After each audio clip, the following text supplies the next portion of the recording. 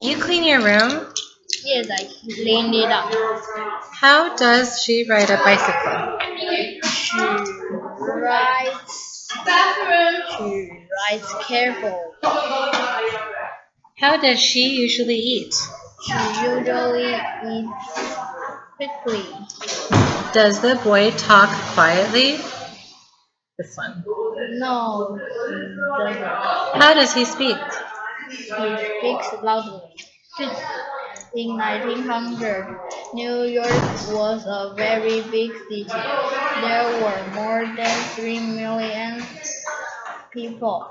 It was the biggest city in the USA. In New York today, there are some very tall buildings, called skyscrapers. In 1900, there weren't any tall skyscrapers, but there were some big buildings. There was the Statue of Liberty in New York Harbor. You can still see the Statue of Liberty in New York today.